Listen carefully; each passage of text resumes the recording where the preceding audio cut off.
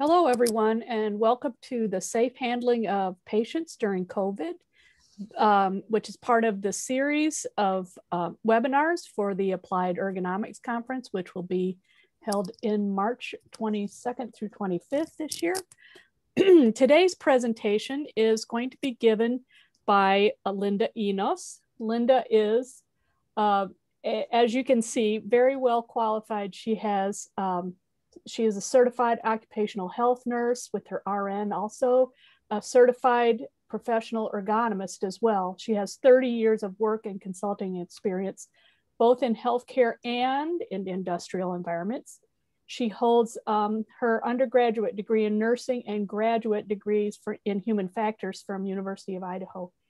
Her work experience is especially pertinent for today's discussion, as she does a lot of consultation for safe patient handling and ergonomics at over 40 hospital systems and clinics.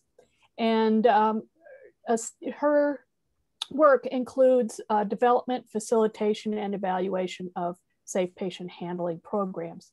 She is a very applied person. She works directly to provide staff training and clinical coaching and problem solving right at the bedside to help nurses and other staff address patient mobility challenges.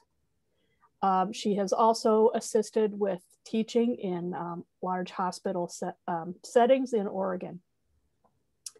So with that, thank you very much for joining us today, and thank you very much, Linda, for presenting. Thanks, Holly, and good morning, everyone. Well, it's morning here in Oregon. I'm on the West Coast. We're gearing up for a big snowstorm. I think some of you are already experiencing that, but it's kind of rare for us, so it's an interesting day.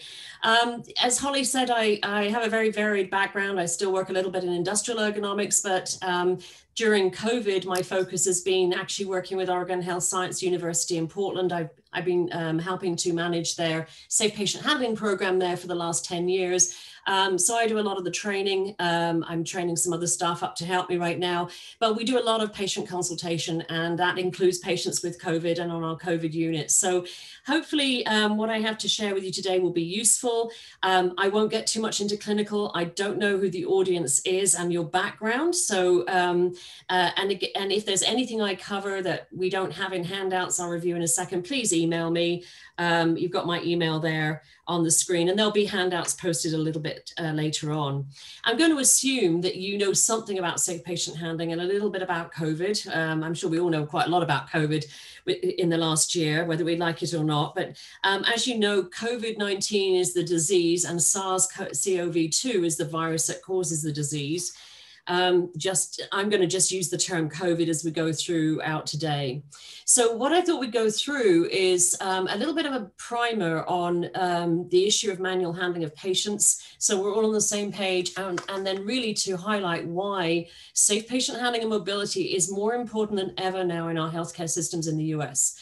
We'll review proning, using safe patient handling or SPHM to prone patients, some early and progressive mobility with COVID patients. I have some ergonomics tips that I'm excited to share with you later. And then if we have time, I will review a little bit about training during COVID and what we've been doing at the hospital that I work at primarily.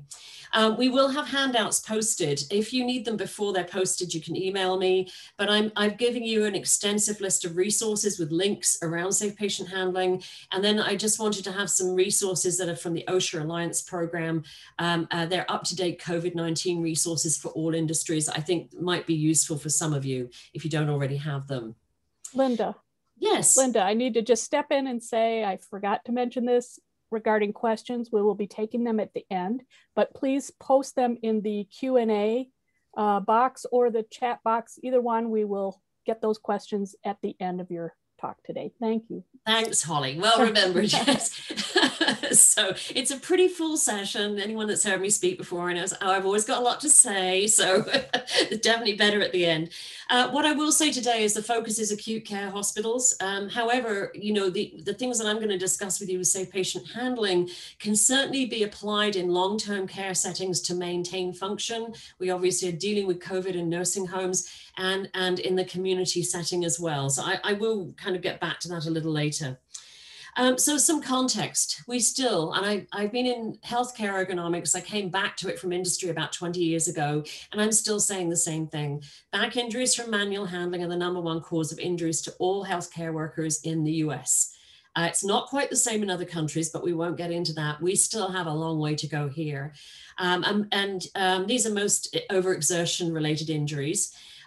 What I will say though is this is just one injury or source of injuries in healthcare. I consider healthcare as high risk because we're also exposed to workplace violence, which is a very hot topic right now and has been increasing significantly, including throughout this COVID period. We're seeing more violence in our hospitals. People are angry, disgruntled. There's a lot of different reasons. We see slips, trips, and falls are actually the second leading cause of injuries for healthcare workers. We have exposure to other diseases, not just COVID, and chemicals, and psychosocial, psychological risk factors as well. So it is quite a complex and high-risk industry. That's my take on this, and especially not just in hospitals, but across the healthcare continuum. So we know that nursing aides are still in the top 3 occupations for back injuries related to lifting patients. Actually, emergency medical workers right now are #1. And this hasn't changed over the last few years. And as you can see from this slide, the ANA did a Healthy Nurse, Healthy Nation survey in 2018, and over 50% of nurses reported experiencing musculoskeletal pain at work during the past year. And we know that in healthcare, underreporting of any injury can be as much as 50%. And actually, in the case of violence, it's closer to 90. So we don't see the full picture, and that concerns me greatly. So very quickly, just to kind of give us some context, what are the risk factors that lead to MSDs when we're looking at manual patient handling? As you're probably aware, the first one is the weight of the patient. If they can't move themselves, we're having to lift and handle a lot of weight. And there was a study done by Tui Main in 1997 that said if we have 4 patients in a shift, we're turning and moving them, and the average weight of the patient's 200 pounds, and we're moving them every 2 hours. We might be lifting as much as 1.8 tons in an 8-hour shift, which is actually a Subaru Forester fully loaded. I've measured it out. And then in a 12-hour shift, that's 2.1 tons. And if you take that over 10 years, it's something like 4,500 tons of weight. So I always like to use that when I'm teaching staff to really give them context about how dangerous this is. So we have forceful exertion. We've got the awkward, every patient has a different body habitus. So we've got a lot of awkward postures that we use when we're moving patients manually. And then we've got this unpredictable behavior. Unlike boxes and inanimate objects in materials handling, we don't know what patients are going to do. And as we're seeing, they're getting sicker in hospitals. This was happening before COVID. It's more so now. They come in when they're very sick. They're older. They often have cognitive impairments such as dementia, Alzheimer's, brain injury, and they're confused. And that also leads to some other risks for us as well. So we don't know what they're going to do. They can move unpredictably.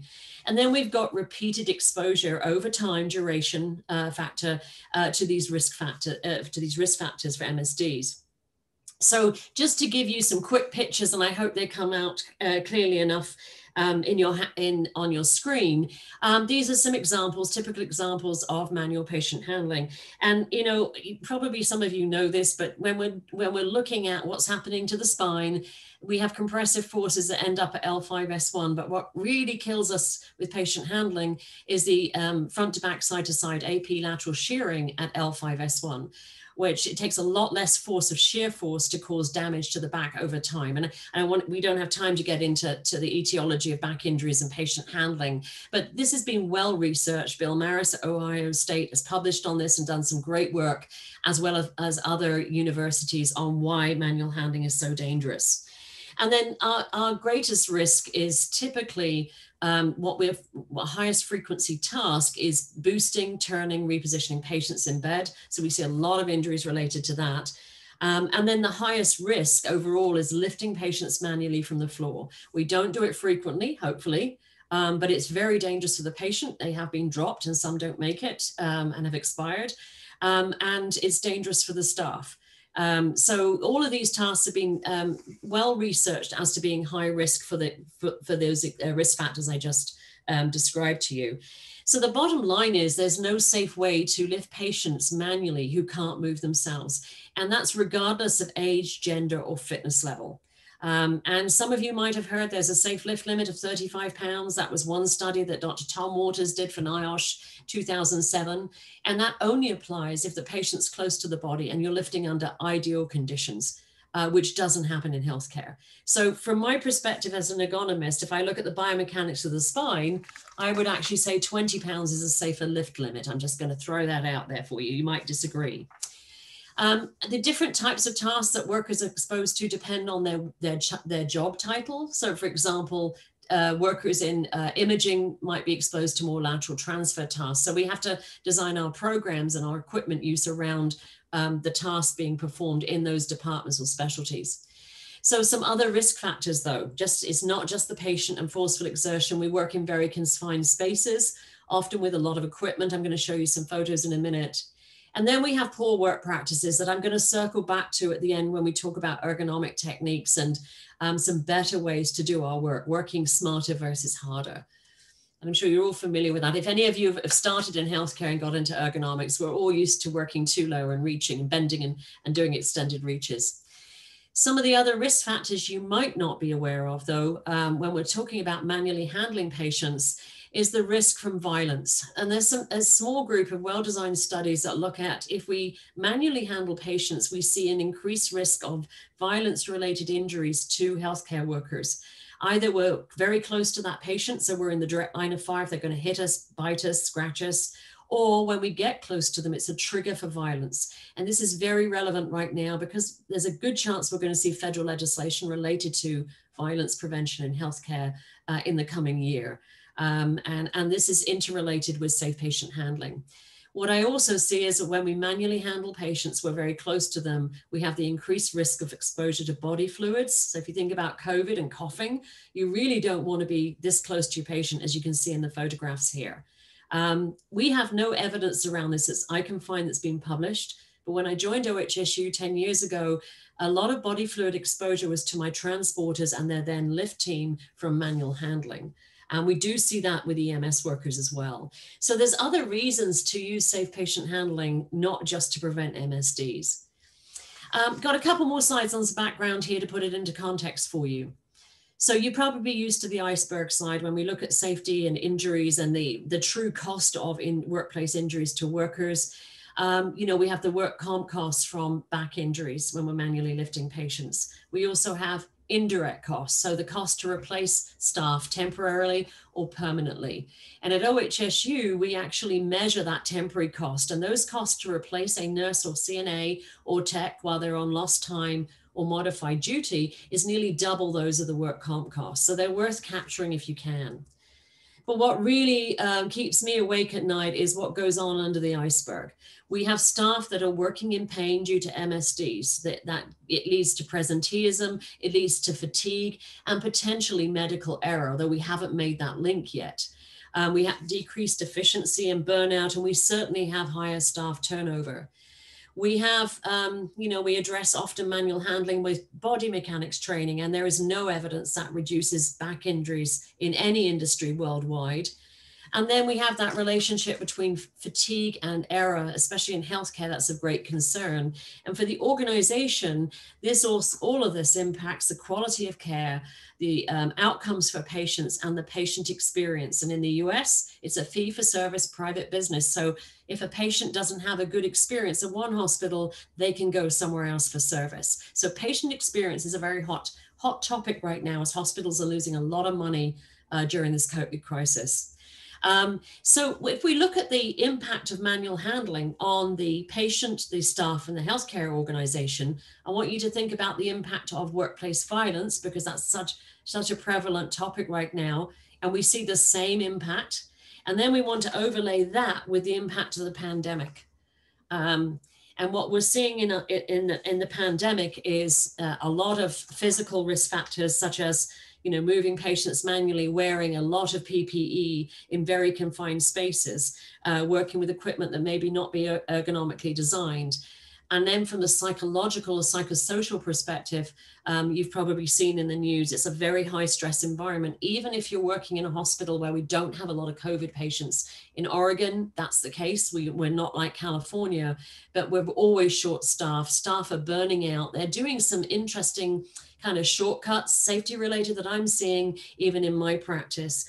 They have the inability to go home to their loved ones. We saw that when this started in New York, the fear of taking this virus home, compassion fatigue and vicarious trauma is certainly something we're seeing in healthcare. So it's very worrying, the impact on all staff, and not just our direct care staff. It's the EVS, the housekeeping, it's the food service staff, it's maintenance, it's all that support structure.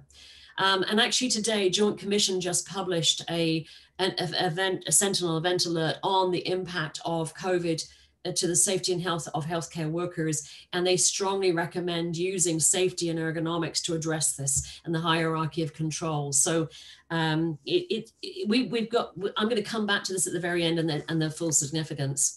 I did want to throw one other stat out there for you. Liberty Mutual actually measured the cost of overexertion injuries in healthcare in 2017, and it was $1.77 billion to healthcare in overexertion related injuries, workers' comp costs only. That's a terrific amount of money and outlay, and we're certainly going to have to focus on getting that under control more in the future as healthcare changes due to COVID. So consequences of manual handling for our patients, though, we've talked about staff and organization. We have good evidence base to show that we can do a lot of damage to our patients through manual handling, skin and joint damage. We have increased risk of falls because we can't support their weight and they're unpredictable and their knees buckle. So we're always going to try and prevent a fall manually. That doesn't work out well for patients or staff. I was a patient a few years ago, actually at OHSU, and this department didn't have lift equipment yet, and they moved me manually. It was painful and it was undignified. So we have to do better and use safe patient handling to improve that patient experience and outcome. We also see that, unfortunately, when we lift larger patients, those that may be combative or aggressive, we don't have enough staff or equipment, and we're tired at the end of 12-hour shifts, which is the norm for a lot of direct care staff in the US, that we don't complete our nursing tasks. And this is quite serious because the two tasks that we don't complete are ambulation and repositioning bed. Those are the top two. There are many others. But when we don't ambulate and reposition our patients, it's very detrimental for the patient. And I'm going to get into that in a second with early mobility because that's directly related to COVID. And then just lastly on this background, if you don't have a safe patient handling program now, this is not the time to start one in the middle of a pandemic, because it relies on the organization being in the right place with their culture, and it's got to be multifaceted, as we know from the evidence base. And if you've done ergonomics programs, you'll see a lot of similarities there. It has to be multifaceted. You can't just buy equipment. That just won't work. You have to have equipment, training, sling supply, and the coaching and the organizational culture, and look at the design of the workspace as well, and so on, and our patient condition. So it takes all of these facets to have a good program. And as I said, if you don't have this now, at least try to plan for this, looking at the benefits of having this in the future as we deal with COVID and get back to some kind of normal, whatever that's going to be. So now I want to get into some of these tasks that we can use safe patient handling for with our COVID patients. And quite frankly, everything I'm going through is what we were doing before, if you have a program with equipment and so on, with our non-COVID patients. It's really put the spotlight on the value of safe patient handling, though. And I'm sharing what we've done at OHSU, but also a lot of my colleagues across the country and what I've been hearing in our industry. So hopefully this is useful for you.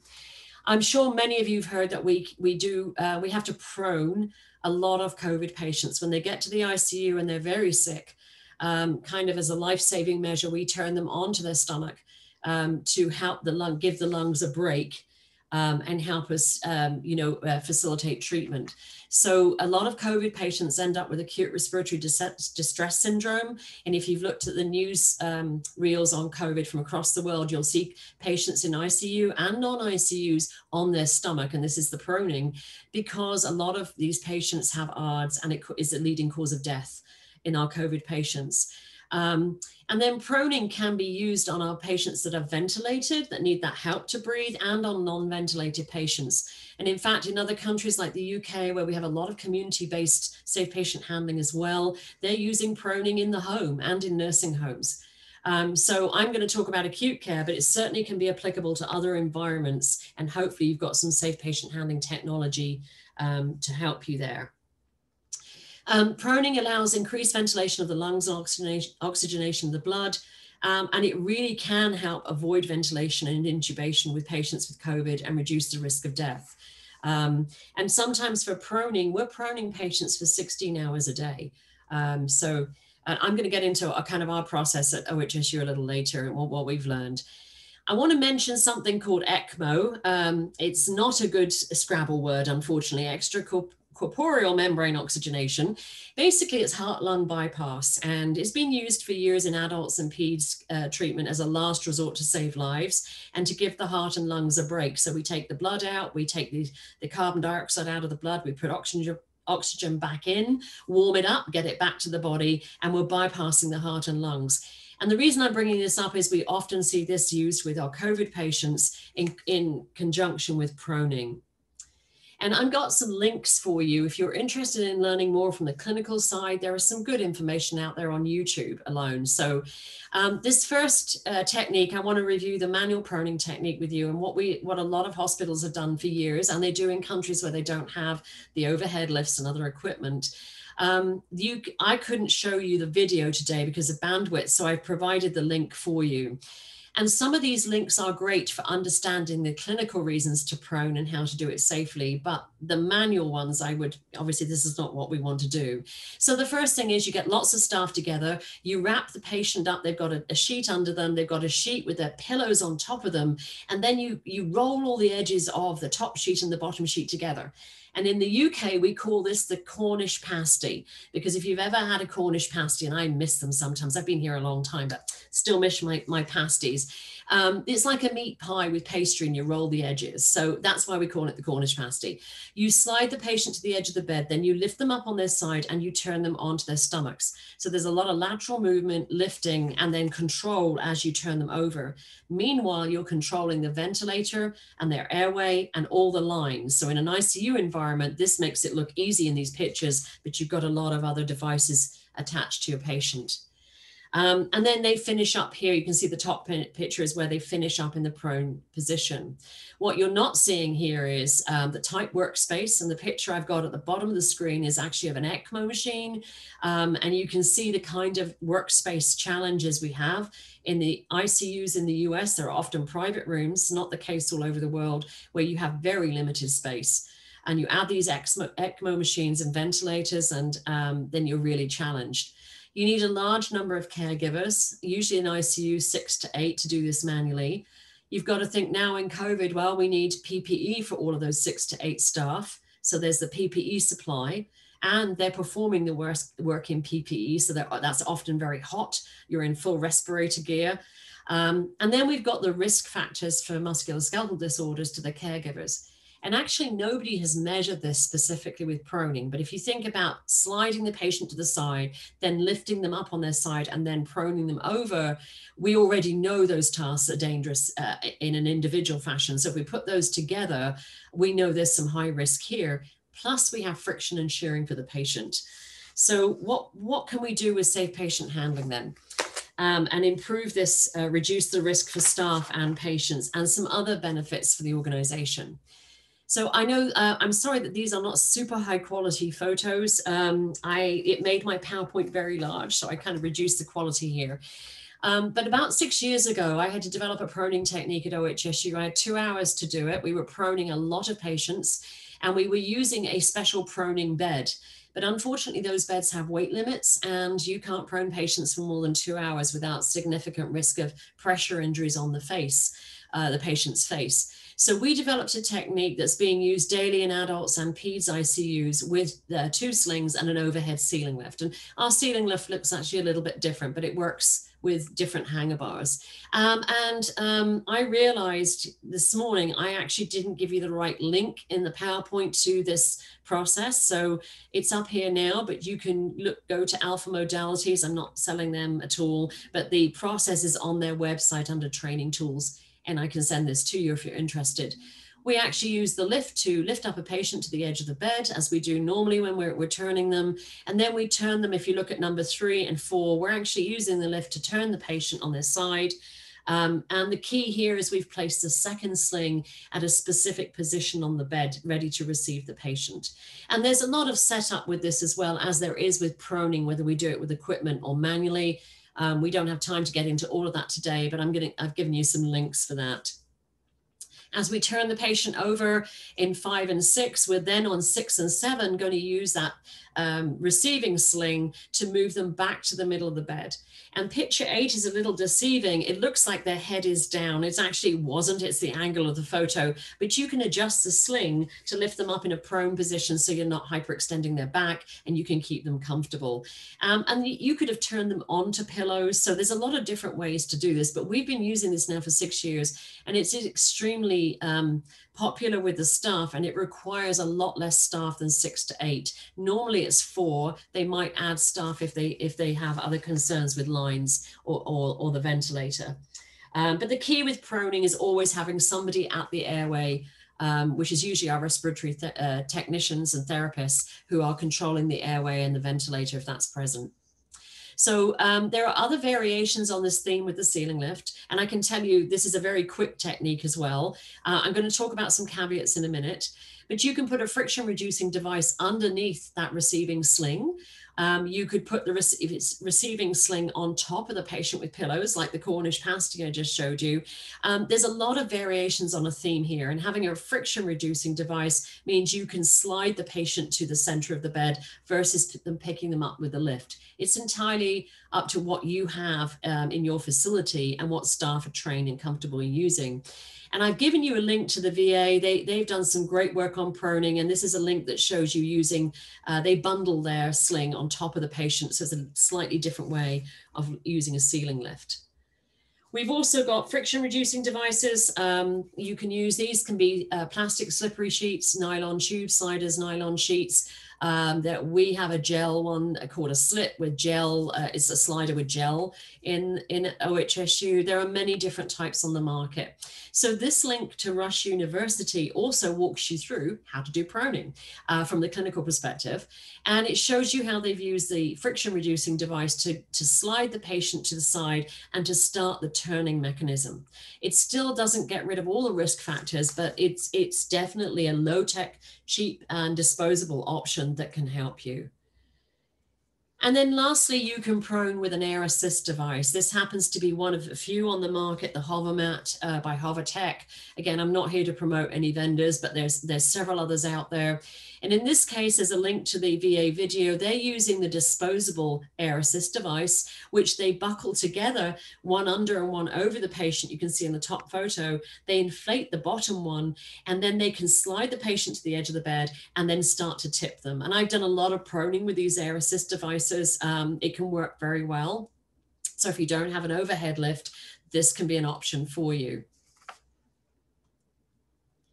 So just some things to consider though, when you're developing a proning technique, if you don't have one right now, or before I get into this, I forget, floor lifts, or people call them the Hoyers, that's a brand name, but floor lifts can be used for turning, for proning. You really can only turn the patient up on their side though. You can't, the floor lift doesn't have a big enough arc of movement, range of motion to get the patient fully into a prone position usually. But you could use them for part of the task if that's all you have. You have to consider workspace with a floor lift and then the cleaning afterwards, unless they're just dedicated to a COVID unit. So what you're going to remember, if you look at some of these videos I provided, you'll notice the ergonomics leave a lot to be desired. People are bending and there's a lot of extended reaches. So we're going to talk about that at the end and how you fix that.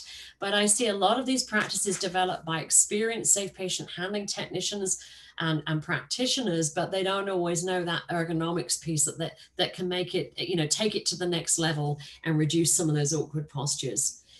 You do have to consider the size of the patient and their body habitus, their shape.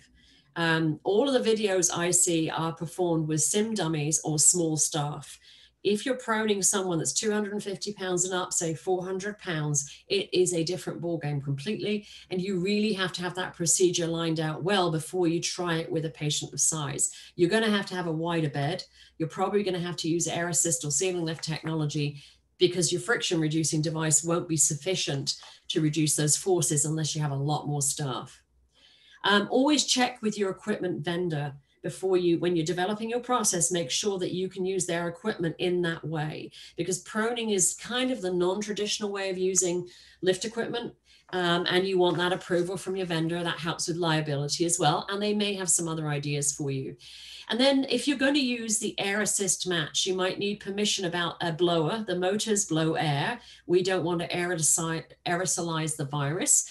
But we also have other things that blow air in ICUs, such as air mattresses and SCDs, or these are compression devices we use to prevent blood clots in legs. These all run on an air device. But again, you want to check with infection control in your ICU teams if you're going to use those air mats, particularly in that ICU environment.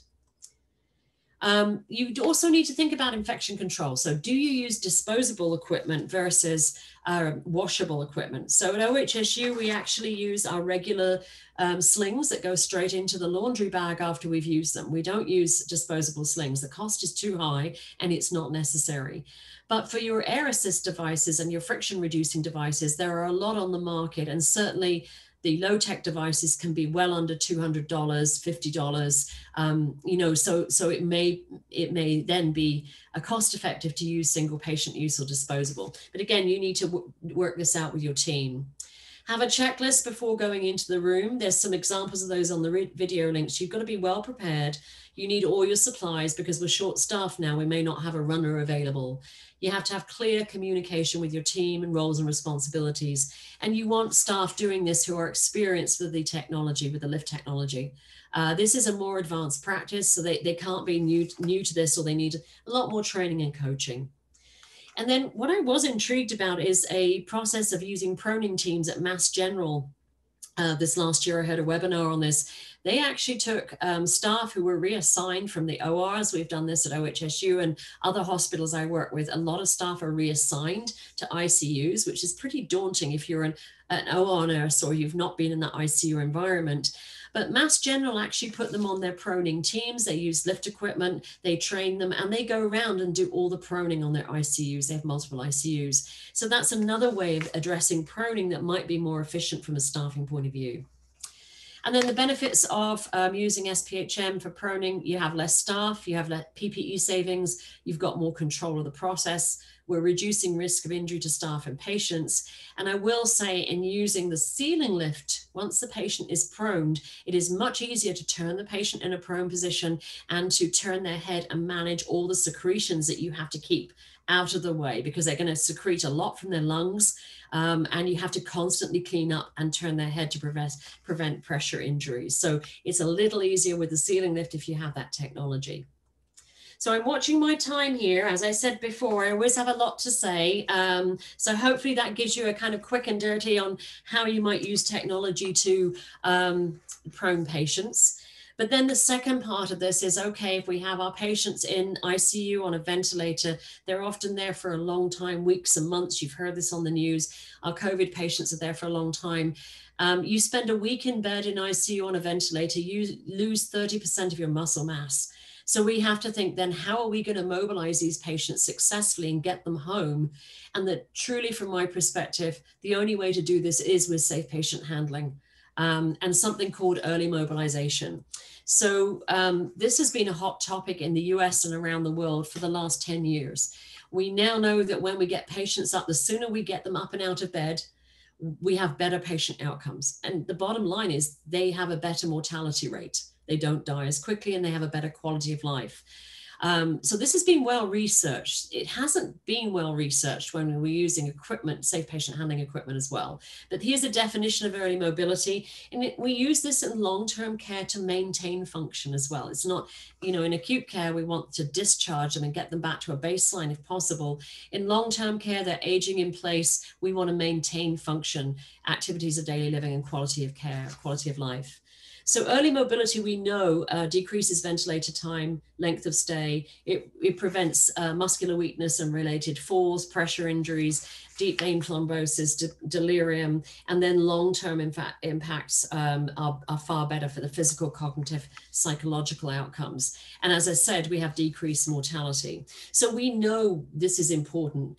And the next couple of slides are just there for you as an FYI. Because of time, I don't want to get into a lot of detail, but this is kind of a typical sequence of progressive early mobility. And we start with, if we have a bed-bound patient, we get the head of the bed raised. It's raised somewhat when you're on a ventilator anyway, or if they're a patient of size. Then we start turning and boosting and holding and repositioning. We progress then to some kind of passive range of motion with the limbs, to active range of motion where the patient's moving their limbs themselves. And then we go to sitting at the edge of the bed, up to standing and ambulation, hopefully. Now, sitting at the edge of the bed, one of my favorite terms is dangling the patient. I see this at a lot of hospitals. I think it sounds barbaric. And I also seen staff dangling the patient at the edge of the bed. A patient who can barely sit upright is not very cooperative, and the patient will slide off the bed or fight or become uncooperative, and the staff are holding the patient's body weight and trying to prevent a fall. So we have to do this in a safer fashion. And in, say, patient mobilization, we don't know what equipment and slings or devices we need to use unless we have an assessment tool and we assess the patient. And then we can choose the right equipment and work practices to move that patient. And just to give you an idea of what that looks like, patients will progress from being fully dependent, non-weight bearing, uncooperative, to partially weight bearing, to where they just need some supervision verbally, or physically, light touch cueing to be able to mobilize. So, you know, we have equipment in the safe patient handling world that matches each of these levels. And we use a 4-level system at OHSU. A lot of hospitals do. There's a lot of different systems out there.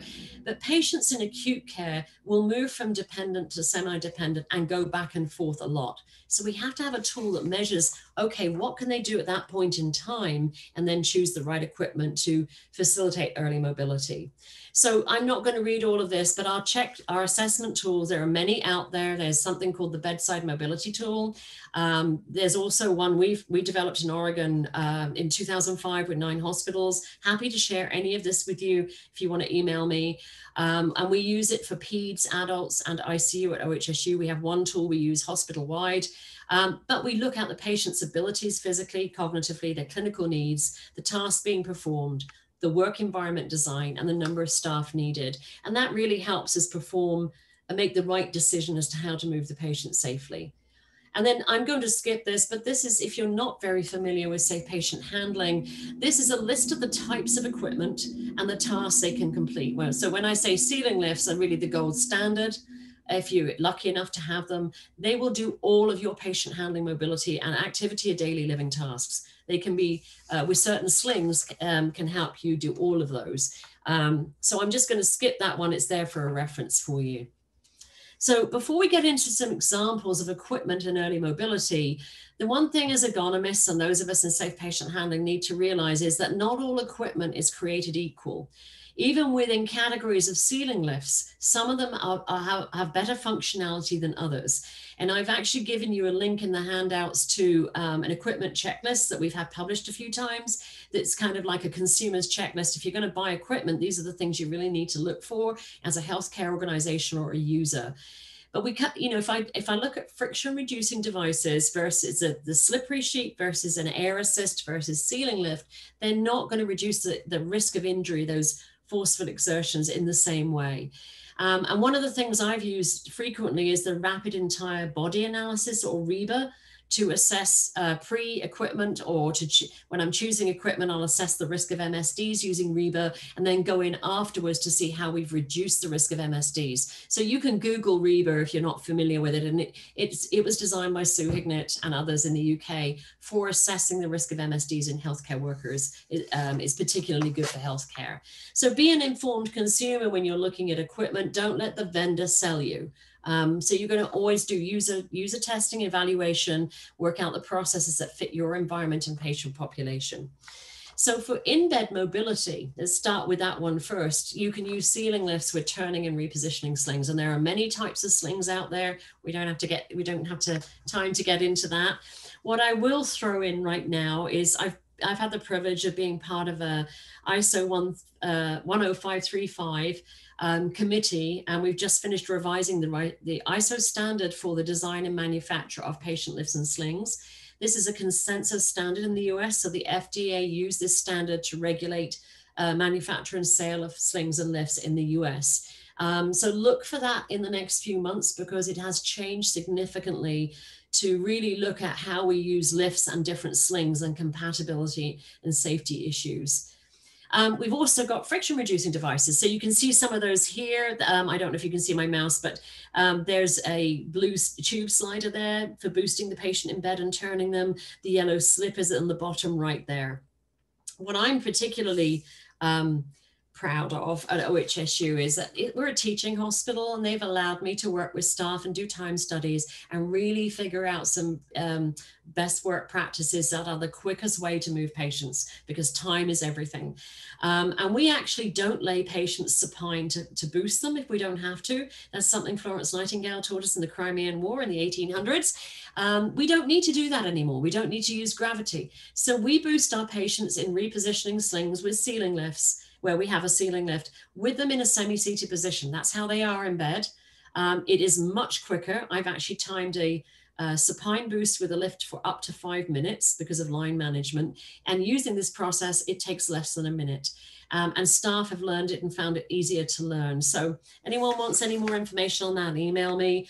But there are better ways of doing work. We really have to move forward from some of the things we've done for decades as far as moving patients to using some real ergonomics here. We have limb slings for active and passive range of motion. You can see some different examples here. This is my colleague in my bariatric suit we use for training. We can put a patient in a sling, you can see in the top right here, and have them dangle at the edge of the bed, but they're secure in the sling. And in this case, as I did this with a real patient with rehab, we were doing chin-ups to get his upper extremities strengthened. So there's a lot of different ways to use that equipment for in-bed mobility and get them to the next phase where we can get them transferred out of bed. There's a lot of different ways to do that. We use that semi-seated position transfer to go to a cardiac chair in ICU, and staff are moving the patients continuously throughout a shift with that equipment. That didn't happen before the program. We've got lateral friction reducing devices for lateral transfers. You can see the air mat here. We have that slippery sheet again. So there's a lot of different ways with floor lifts, ceiling lifts to do that non-weight bearing transfer. And again, that's part of early mobility, getting them moving, sitting up, improving heart and lung function. And to some extent that muscle rehab as well. If they're standing, we can use a lot of different equipment again, and this can be with or without ventilators. So we often ambulate patients on a ventilator or stand and pivot transfer them, and we're going to do that with these devices. And some of these devices have up to an 800-pound or 1,000-pound capacity, depending on the device. So we can fit any patient size. On the bottom low right there, or left of the screen as I'm looking at it, you can see two people. One of them is me in my bariatric suit in a seated sling hooked up to a ceiling lift. And we've got pretty creative with the vendor's permission. We learned this from Christiana Care in Delaware, who've been doing this for 20 years. We use our universal seated slings to actually stand, pivot transfer, and ambulate patients, because we have those seated slings on all units. Rather than having a walking harness. And what we found is the patient cannot fall. So if their legs buckle, they can't fall. And our rehab staff love this for rehab and early mobility. And then lastly, ambulation. When we're ready to ambulate, we can do this safely with less staff. And there's a variety of ways of doing that. There's sometimes devices that we can convert to walkers from sit to stand. So that hopefully that gives you an idea, if you're not familiar with some of this already. There's a myriad of devices. Not all of them are super expensive like our ceiling lifts. I know those can be a tall order to install. They can be expensive. If you're in California and at OHSU, we have to meet seismic code. So it gets pretty expensive to put those in the ceiling. There are other devices, and especially if you're not in acute care and budgets are very tight. So I want to get into some work practices. So if we remember that the equipment, safe patient handling equipment, reduces forceful exertion, but it doesn't take care of awkward postures. So we have to look at our work practices to do that. And what we've developed over the years, and I'm happy to share this with anyone, because this is truly applying ergonomics and trying to change behavior, which in healthcare staff, which is not easy. The old way for work, if you ask anybody worldwide, where do you set the bed when you're working, they're going to tell you waist height, typically, which would accommodate 20% of our users, right? Well, if you put the bed between knuckle height when we're standing with our arms by the side of our body and waist height, we can accommodate 90% of our user population and keep them in an upright position, at least no more bending than 20 degrees forward bend. And this has been eye-opening for our staff. It accommodates someone that's under 5 foot to somebody that's 6 foot, so that they can work with different heights of staff and not worry about trying to keep in that neutral posture. In this country, we have beds with electric controls. We're lucky. There are a lot of fancy controls on these beds. We rarely use them. So getting that bed height up is critical, and not just for safe patient handling tasks. It also decreases task time and error rate when we're looking at doing fine work like an IV start or suturing. And then the other thing that we've done since Flo Nightingale's era, my grandmother and mother were nurses, they were taught this too, is log rolling. And unless we have a trauma patient with a spinal injury where we still have to turn them manually as a team, we do not need to reach past midline of the bed of the patient and pull them over, which is also very painful. We can actually use something called tip and tuck, or you can pass a draw sheet or a sheet to your colleague. You can see some different methods in these photos, or we can use a ceiling lift if you have the overhead lift. But what we're trying to do is to teach staff to get rid of the bending forward by raising the bed and the not going past midline, which reduces those extended reaches. And then these are some other ergo tips. I'm just going to flash these up because we're nearly out of time here. But if you're using a floor lift or a ceiling lift, teaching staff to bring that hanger bar down to chest height or below will keep them from reaching over chest height, and also make it quicker to get the sling on and off. And this is all about time. And as I said, we've done a lot of time studies around this to prove to staff we can do this quickly, safely, and with less staff. And then, you know, when we're applying seated, some of our slings to patients, a lot of ergonomists have done good work on that. There's still risk factors when we apply a seated sling, but there are ways of applying it and reducing those risk factors and awkward postures. And some of the other things we've also used at OHSU, we allow our nurses to make the judgment to move patients on their own for in-bed repositioning with the ceiling lift and the right sling. So that has really helped us with staffing as well. There's some other tips here about preparing your work before you do it and getting all the supplies together. But the bottom line is to teach staff to work smarter and not harder. And I'm seeing them work harder than ever now, and they don't need to do that if we apply some core ergonomics. So I know we're nearly out of time here, and I'm happy to share any more information with training with you. We started when COVID hit in March, we stopped all of our training. So we normally have 4 hours of new user training, 2 hours every 2 years of refresher training, and then other classes for floor lift and lateral transfer.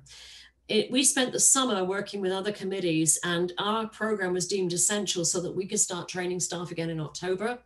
I wrote the protocols for this so that I could feel safe teaching, and they allowed me to do that. And so we looked at room space and airflow. We have 6 in a class. We have pre-screening for COVID, and we have specific instructions sent to them about what to expect. And they will be turned away from class if they don't come in and clean scrubs and, you know, and if they had any symptoms or are not feeling well. We send out all the handouts to them. There's no paper handouts anymore. We screen them when they come to class. We keep a careful roster for contact tracing. And then we have all the right PPE, goggles, hospital surgical masks, and then our scrubs and gloves, and obviously sanitizing gels. And then we keep them socially distanced when they're not doing the hands-on part. But you can't avoid, you know, safe patient handling is a hands-on training. So we have developed an hour online didactic for them, and they now come to 2.5 hours of hands-on training. This is for new users only right now. And you can use a simulation dummy, but I don't actually think it makes much difference. You're going to be close together anyway. So you're going to have 2 to 3 staff close together for short periods of time, and then you spread them out after. You do need extra time to set up and clean. I am an ace at cleaning now. I think EVS could hire me.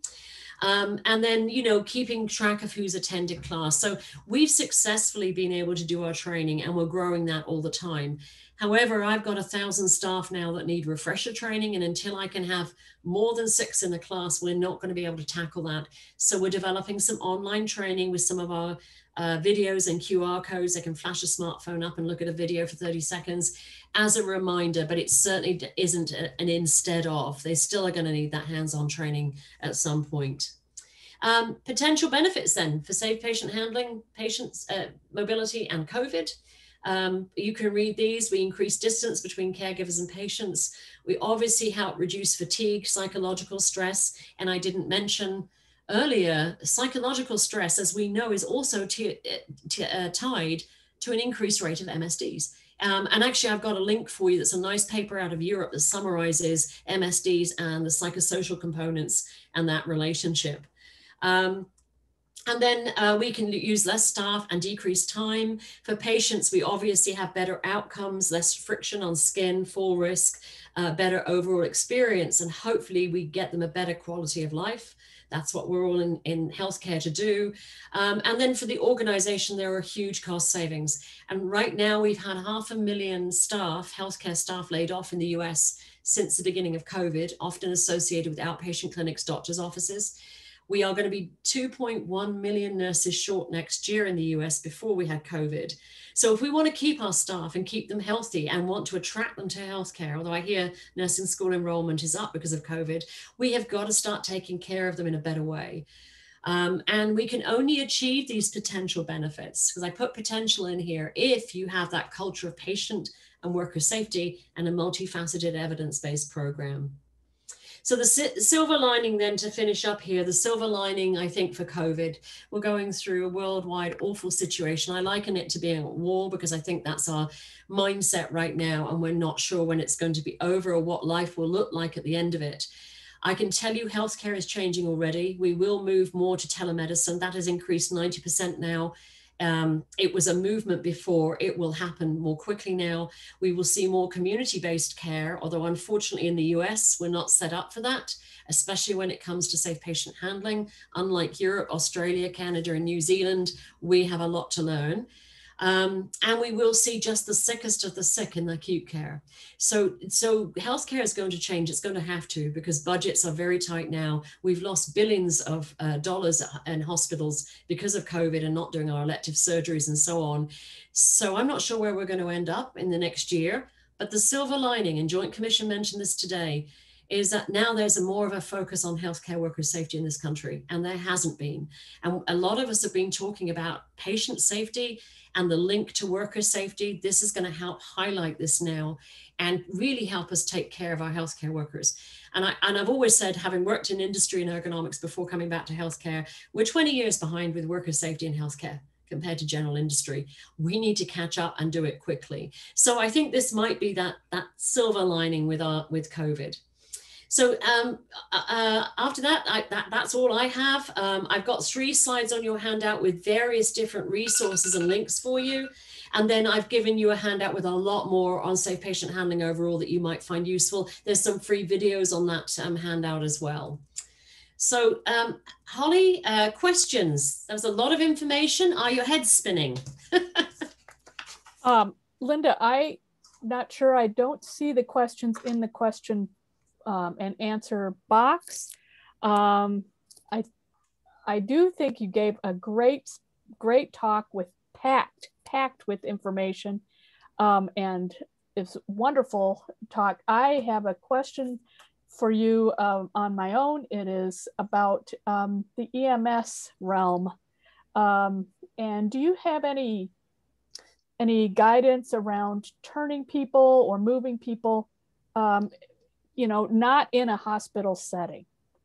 Little off topic, but yeah, let me get back to just me here. Yeah, so this is really tough. EMS have a culture of, and we see this in our operating rooms in the ED of, we can use body mechanics, and that's going to be okay. And what I didn't say earlier is most workers I've worked with in healthcare who are permanently and partially disabled are all under the age of 30. It's stunning. I mean, I hurt my back at 19 as a student nurse. I couldn't be at the bedside by the time I was 30 anyway, because of this 1.8 tons we lift. For EMS workers, you've got that double exposure for body fluids. I think, you know, there is some, I see some of our ambulance services actually have bariatric ambulances. They use the HoverMat or Air Assist technology and Hover Jack technology, which is like a camp bed that inflates, and you can lower patients down stairways in the home. But the best thing for them really is the disposable low, you know, the friction reducing devices. Which you can get the plastic ones. I've actually got a pediatric air flight team, and we use a small plastic one that folds up and goes into their medical kit very easily. It's not as good as some of the others, but it works for them in the field. For lateral transfers, repositioning patients to get to the edge of the bed, that's one of the best low-tech tools that EMS could use, but it's extremely challenging, and we really need to address this in this environment. Now, having said that, though, Holly, there's a lot of work at NIOSH and around the world in exoskeleton use in healthcare right now.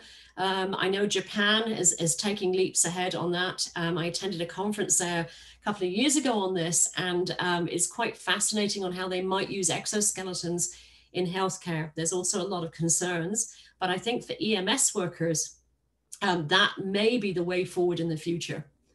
Excuse me. Okay. Did that answer your question? Yes, very, very helpful. Thank you for all the perspective. I don't know, Carrie, my co-host here, Carrie Bastiel, do you have any last thoughts or questions?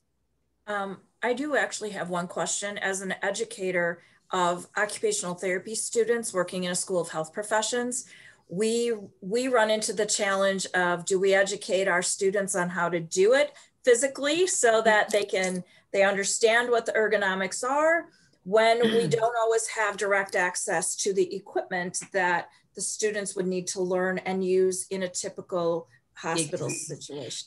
Yeah, I'm so glad you brought that up, Carrie. Actually, I just got off a call before this one. We have a curriculum work group with the another association for safe patient handling, and we're actually, because we've had curriculum for schools of nursing, but it's not well integrated, we're looking at how to integrate curriculum across all disciplines: PT, OT, nursing, techs, and so on. What we've done at OHSU, I tried to teach the equipment use years ago with students. Didn't take on. The faculty were frightened of it. They weren't sure how to use it. So I have a faculty who was one of my former champions. She's integrated it with me. We teach them core ergonomics. It's didactic with MSD principles, not just safe patient handling. And then she's focused on the assessment tool. She actually has them in all levels of their 4-year training, learn to do the assessment. And you could do that with rehab as well, so that they have that core foundation. And then we show them equipment. We say, you're not going to be a competent on it, but let's look at the groups of equipment. And we might teach them on an air assist mat lateral transfer device, because they're a little easier to learn and use. But I agree, everywhere has different equipment, different brands. You have to get that training wherever you're going to work or do your clinical rotation.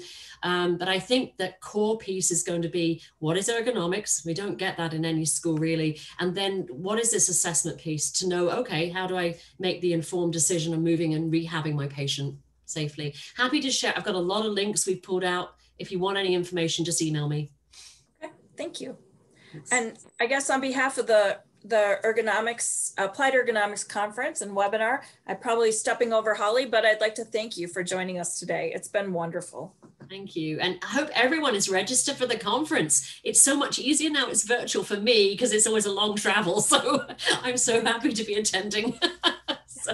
Well, thanks for the great discussion presentation today, Linda. Absolutely wonderful, as per usual from you. Thank you. And I would just like to echo everyone else's mentioning of the Applied Ergo Conference, March 22nd through 25th.